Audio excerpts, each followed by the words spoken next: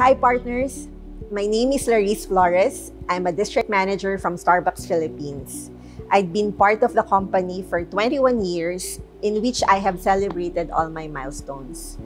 Crystal Coffee is the place where I have experienced the highs and the lows, successes and challenges. I have met my husband here in Starbucks, and he also works as a district manager. We have a son, his name is Lorenzo, but we call him Jackpot or Enzo, and he is our only child. Apart from the great company culture and working environment, deciding to stay for more than 2 decades is also influenced by our son's special condition. When Enzo was 3 years old, he was diagnosed with ASD or Autism Spectrum Disorder. My son was nonverbal. He wasn't able to talk until he was 5 years old. I remember one of the few words he learned to say was Starbucks. I think it was something that made an impact to him growing up because of the work we do every day. Having a child with special needs takes its toll on us. This is the hardest part of being a parent. He made me realize that I am here for him for a greater purpose. Like many other parents whose children were diagnosed with autism, we all felt scared and uncertain about our son's future. But over time, our approaches, especially mine as a mom, had evolved into a different level. Instead of focusing on the label, I learned to tune into my son's struggles, challenges, strengths, and learning techniques. I realized all the more that he needed perpetual support.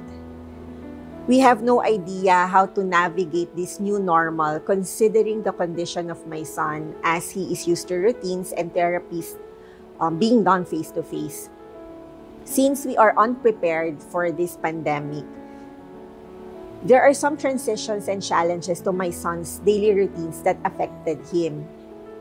And honestly, it was evidently a challenge for us. Being a wife, an autism parent, and a career woman all at the same time is a juggling act where you can never predict when the balls can drop at any time. And I realized that, staying healthy is the greatest gift I can give to my son so that we can take care of him for a longer time. With God's grace and provision, the support and resources that our company provides were the instrument in making all this possible. First, I appreciate the work-from-home setup, which somehow allows us to oversee our son and his online therapy sessions. Second, our medical insurance provided by the company is something that we are really thankful for because it gives us a sort of security and peace of mind in case of emergency. Lastly, our partner resources team is very supportive and mindful of partners' mental health. In fact, they find available support strategies, especially during the first phase of quarantine period, like inviting us to join webinars and, how can we take care of our mental health and well-being. With all of these, we are able to provide everything that we need in order to raise my son. Although these trying times may have shaken us, I still see the silver lining through it all, having more time with my son. My son is so much more than just a diagnosis. He may be different, but he is not less. That's exactly what brings me to work every single day, knowing that each of us is different. Embracing diversity as part of our company's culture is something that is relatable and speaks volume to me as a mother. This pandemic has taught me how to be resilient and creative. It makes my connection with other people meaningful, and it's my desire to make them feel hopeful and assured when I am given the opportunity to share my own challenges. When I see my son's determination to improve himself, as simple as writing his name or just tying his shoelaces, it makes me more appreciative of the gifts and talents that are freely given to us. I think it should inspire us to nurture our own gift. And when I share these things with others, I hope it gives them a realization to love life and be less complaining.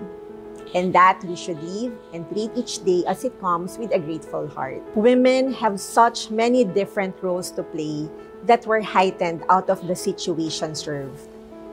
These trying times have led us into strengthening our resiliency and honing our innate capacity as women to nurture. With these, I would like to thank our Partner Resources Director, Sabs, and our PR Manager, Macy, for giving me this wonderful opportunity to share my story. And I hope this inspires and empowers a lot of women to show up with intent and make the greatest impact by leading with the heart, whether at home or at work. Thank you.